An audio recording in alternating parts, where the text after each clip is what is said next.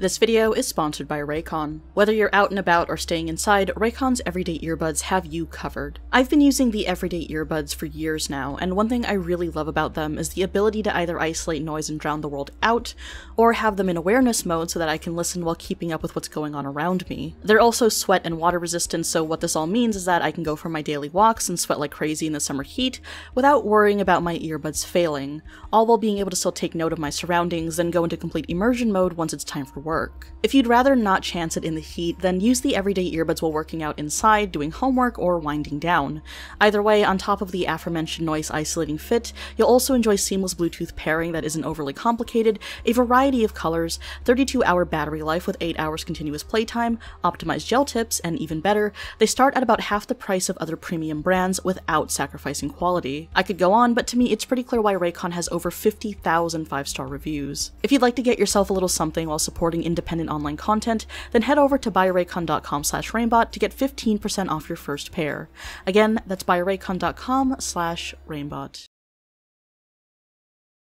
For children in care systems around the world, adoption is basically the dream. When it goes right, getting adopted offers stability where there once was none, and grants a child a home life comparable to any other kid their age. Now, when adults have bad intentions and safeguards fail, however, things can go horribly wrong very quickly. This was unfortunately the case for Jeong-In, a baby not yet old enough to speak, whose story would shake the entire nation of South Korea.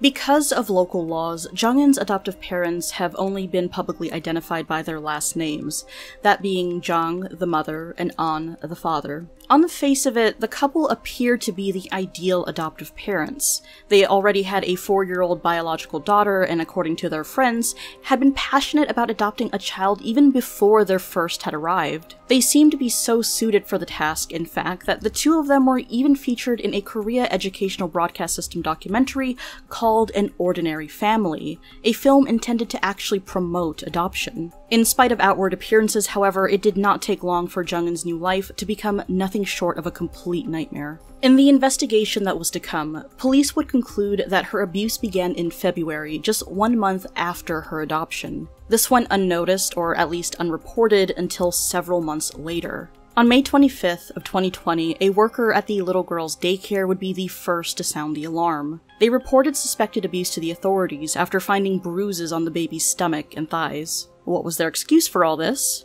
Well, Jeong-In apparently had a condition that caused her legs to be slightly deformed, and the adoptive parents claimed that the bruises had probably come as the result of massages that were meant to correct this condition. That, of course, does not cover the bruises not located on her legs, but nonetheless, nothing significant came from this development. The next warning sign came not long after, on June 29th, when it was reported to police that Jeong-In had been left alone inside a parked car. Keep in mind, this is during the summer. In the end, the authorities would fail to find any evidence of neglect, though that's hardly surprising given that, according to the Granite Tower, the police didn't even begin investigating this until around a month after the report, and by that point things of course had fizzled out. Now, in July, Jeong-In had stopped attending daycare and wouldn't return for a full 2 months. Though the workers had already shown concern about her welfare due to the aforementioned bruises, they did feel that, independent of this, she appeared to be a happy and healthy child overall. Staff reported that following her absence, the baby would now frequently have bruises, that her complexion had changed, and that she was very clearly underweight. Text messages between her adoptive parents recovered later in the investigation would expose the fact that the choice to starve her was not only deliberate, but malicious.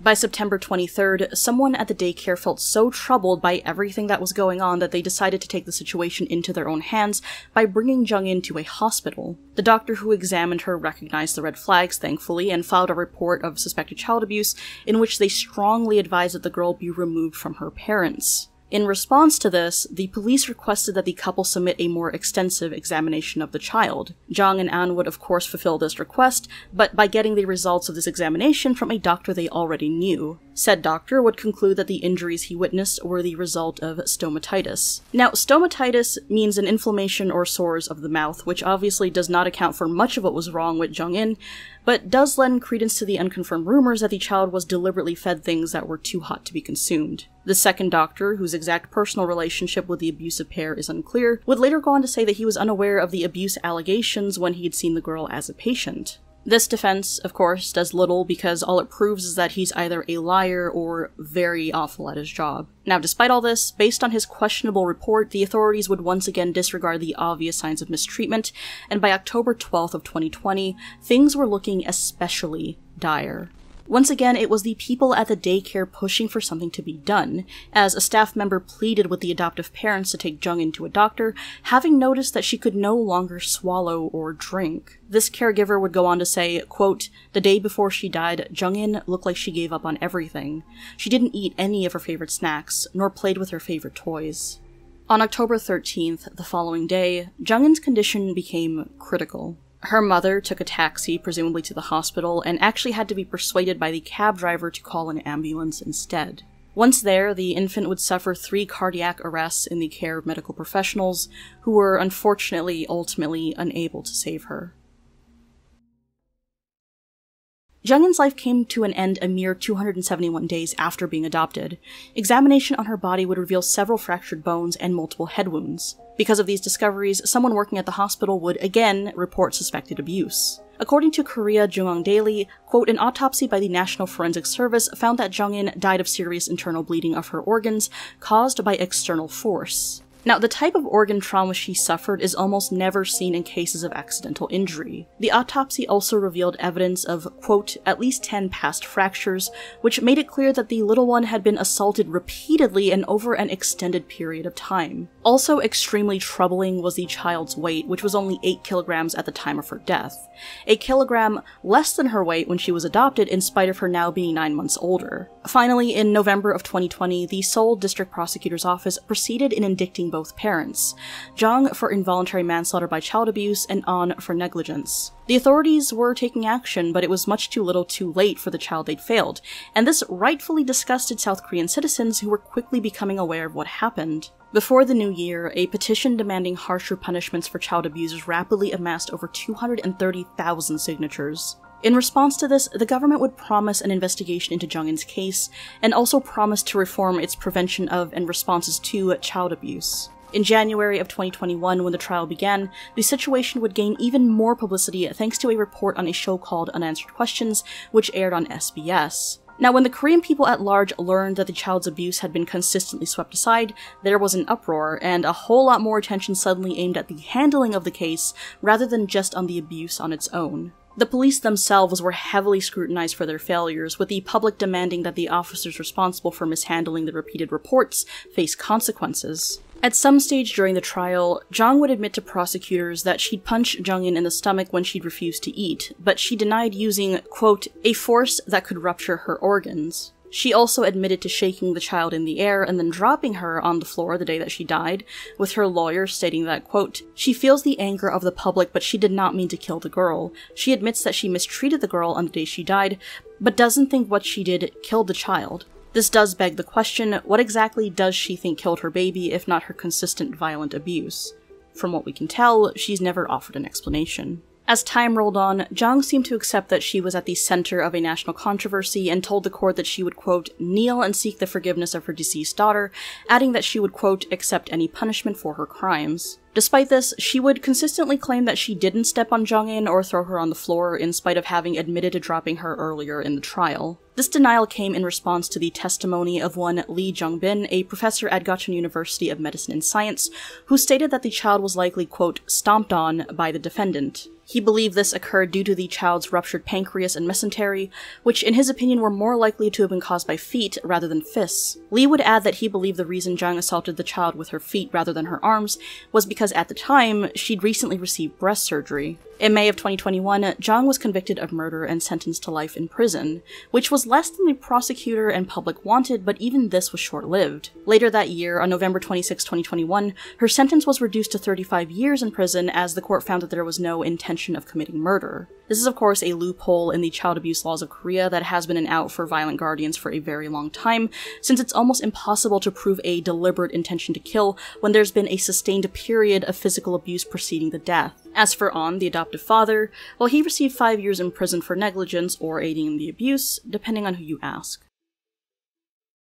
So how was this terrible thing ever allowed to happen, and why was the abuse able to continue for so long? Well, the truth is that there are so many facets to the failures here that we'd be here all day if we tried to cover each of them in detail. Instead, we'll cover the most egregious as succinctly as we can. Firstly, the adoption agency, Holt's Children's Services, allegedly rushed the adoption process, allowing the couple that would go on to kill Jeong-In to take custody of her on the day they met her. A 2014 investigation into Holt found that the agency carried out, quote, haphazard inspections, according to the Granite Tower, and the agency's own records would also bring to light that they'd been aware of the abuse as early as May of 2020, when the parents had failed to explain Jeong-In's bruises. Instead of taking action, Holt continually allowed the couple to stall, such as in one instance where Holt accepted a request to delay a mandatory home visit. The inaction of the police was also rightly criticized, and while the public and the powers that be are happy to reprimand the specific precinct that handled Jeong-In's case, when we learn a little more about the core of the problem, it starts to seem likely that any other branch of South Korean law enforcement would have made the same mistakes. Now, why is that?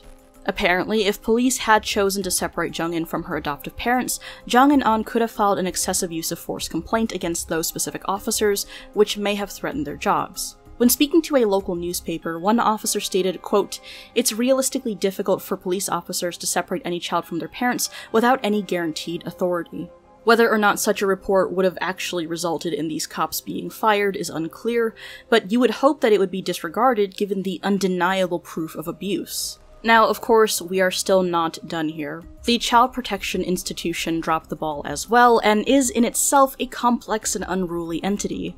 The CPI is managed by several non-profit organizations, one of which is called Good Neighbors. Representatives from Good Neighbors accompanied police on field investigations for each report of Jeong-In's suspected abuse, and on every occasion they failed to recognize her as an abused child. It's hard to tell which issues come from lackluster training and which are down to their flawed evaluation process. Said evaluation process includes 2 items that require verbal answers from a child, and in the case of infants, who are nonverbal, these items are omitted rather than replaced with something useful. As you can imagine, this sort of thing leaves gaps in the findings for any kid too young to speak for themselves.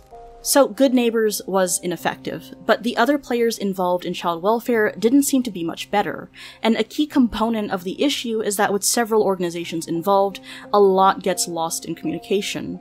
According to Jeon Lee, a lawyer and director of the Korea Child Care Promotion Institute, quote, "The 3 agencies are unable to work together efficiently. When something like Jeong-In's case happens, they're too busy shifting the blame to each other. They have to decide who is in charge of each part of the case. But there are only 240 child abuse officials and over 30,000 cases reported. They're terribly understaffed." On account of the uproar, the South Korean Assembly hastily passed several new child protection laws, which included a ban on corporal punishment in the home and required police to investigate a potential abuse situation immediately after being alerted by medical professionals or child welfare agencies. How well this is going to be enforced remains to be seen.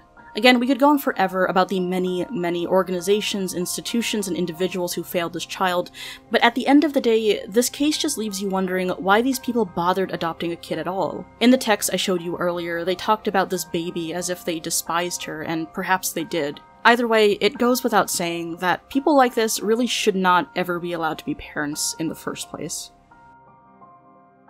This video was written and researched by Lux Noctis, edited by Darkfire Productions, with additional writing and research by yours truly.